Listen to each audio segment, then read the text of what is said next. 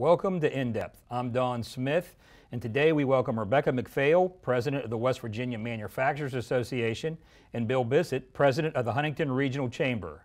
We're looking at legislation addressing manufacturing and economic development. Welcome. Thank you.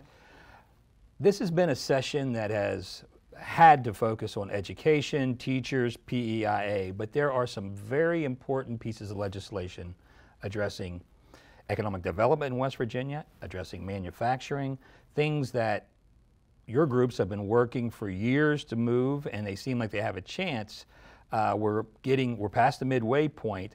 I wanted to talk a little bit today about what's happening, what's out there, your number one priority, and what West Virginians need to know and might not know about some of these pieces of legislation. And I think from talking earlier, the number one thing I want to talk about is HCR 106, which probably to the people of West Virginia is the governor's just cut taxes and win amendment bill. I'll let both of you come in, but where are we with that bill? How's that bill doing right now? What are we seeing? Rebecca? Well, Don, thank you again for having me here today. That has become, HCR 106, our primary issue this legislative session from the Manufacturers Association perspective. Right now, the bill hasn't moved through committee, but has been introduced as HCR 106 in the House and SCR 9 in the Senate. There is a possibility that that bill could run as early as next week, but obviously there are a lot of issues of importance at the session this year, and so it's been a little bit of a slow start. With every session, you expect the unexpected. And obviously right now we're embroiled in a discussion of teacher pay raises and other issues along with PEIA. And we still, I think, have to focus on what's important to grow the private economy in our state. In an area like Huntington, we're seeing some economic development, we're seeing some optimism, but we want that to continue. And when you talk to business owners or economic developers, there's a real concern about inventory taxes, about things that are causing us to be held behind while other states are seeing growth. We're seeing growth in Huntington, but want to see more, and hopefully we can get success out of our legislature to have those successes happen. As I've studied the tax situation and I've followed the West Virginia Forward program, it talked about West Virginia's overall tax package, and it said it was pretty good, probably in the top 20, but the inventory tax was an outlier. And in our conversations getting ready for this, you pointed out that none of the contiguous states around West Virginia are at anywhere near the level we are. Some don't have it, and I think Kentucky is maybe 10% of what we have. Bill, you're in Huntington, and Rebecca, you have members all over the state. How is that impacting West Virginia day to day outside of the session? What are you seeing with your members and your operations throughout the year? How does this impact operations? I think it hurts an area like Huntington in two ways. I mean, we have Kentucky and Ohio in walking distance. So if I'm an existing business and I'm building a warehouse, why don't I build it across the border? Why don't I invest over there where I don't have to pay those kind of taxes?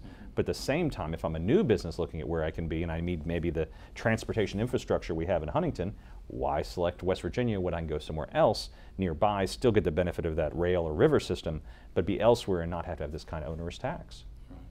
For manufacturers that have been doing business in West Virginia for decades, this is a definite impediment. You know, we're at a place where it's time to make decisions about capital investments. Do we add new equipment? Do we add new machinery? Or can we go someplace else and do that?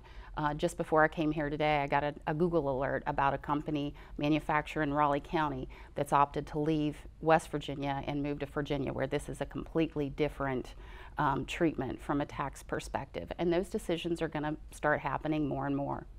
Well, one of the things that I found in the questions is how competitive it is to attract new business to West Virginia, but Rebecca, you brought up also, and as you're pointing out, retaining the businesses. This week, the West Virginia Chamber of Commerce had a breakfast meeting, and Commerce Secretary Woody Thrasher said, I asked the question about how important this tax was to businesses looking at West Virginia, and in particular maybe along the natural gas development. And he said it was probably the number one thing they looked at. It would be a huge decision on whether they choose West Virginia or Ohio or Pennsylvania or someplace else. Great. And what makes it worse is we've had this for decades. You know, this is a problem that we've continually tried. I talked to a legislator recently who hasn't served in quite some time. He was trying to address this back when he was in the legislature. So this is something we have to fix, I think, not just for right now for the opportunities of natural gas, but for the future as well. that's what I think is so frustrating, is we've been trying to do this for a long time, which makes it even more imperative. Yeah, Rebecca, you had brought it up that had been a priority for your organization for a decade, or more than a decade. 2 decades. And certainly now we've seen some changes at the federal level from a tax perspective and reshoring, if you will, of manufacturing. You know, the challenge that we have in not acting on this particular amendment is that we watch all the states around us who are much more competitively placed and positioned for attracting that reshoring, take advantage of opportunities, and we miss out. Well, I've heard that we are, right now the legislature is looking at how much money they can provide commerce to try and bring business in. They want site money, they want to do some things that would help. But if we're also facing this challenge, it's just that much harder to get somebody in. And it requires money to make money. I mean, the other thing I think when you hear from Secretary Thrasher, who's very eloquent about this, we've got to fund the Department of Commerce where it can compete. I think not only with contiguous states, but across the country and across the world. It's hard, I know, in some cases when you face a small state, rural state like we are, but at the same time there's opportunities here, but we have to sell them. What I hear from economic developers all the time is West Virginia's a blank slate in many ways when it comes to economic development. We've got to tell our story, and only West Virginians can do that. Right.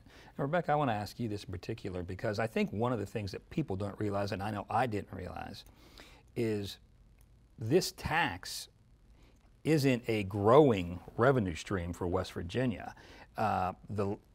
Whether it's forcing people out, whether the competition is attracting people to other states, but we're seeing less revenue from this tax every year. Can you address that a little bit? Sure.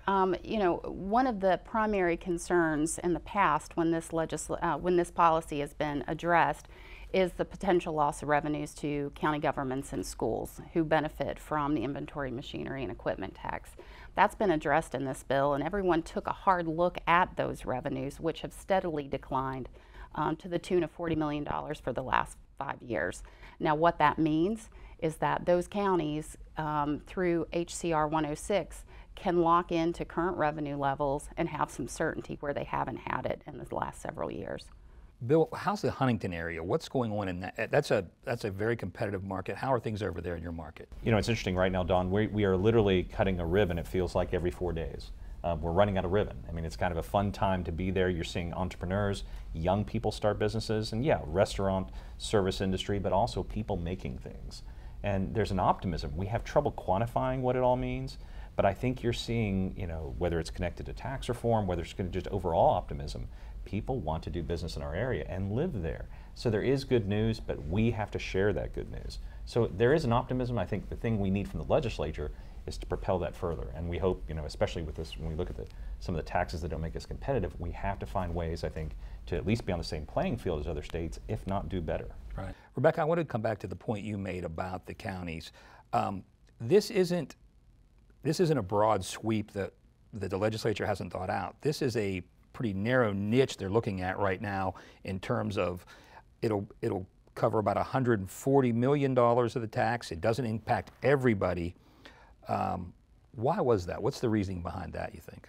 Well, certainly there's a realization that we've had some fiscal issues in the recent past in the state, and so the approach was surgical. So there was a careful analysis of what would generate the most return, the most immediate return from an economic perspective, and how this tax repeal would be carved out.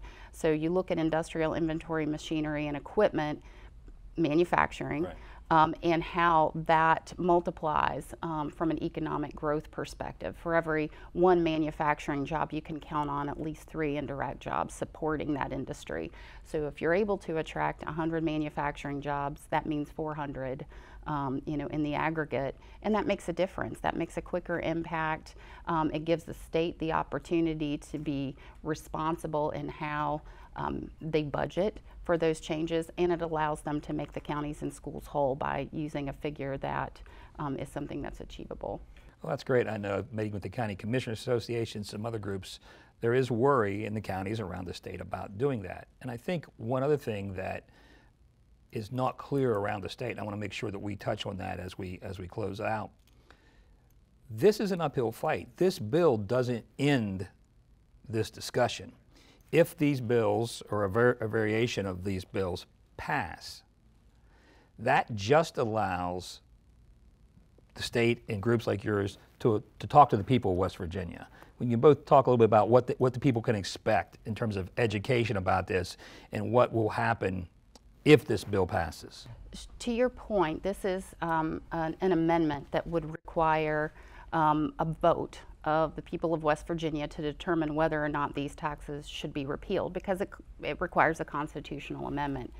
So I think what we are trying to help people understand right now is that the legislature isn't voting to repeal the tax. They're voting to give West Virginians an opportunity to determine how we invest in our economic future.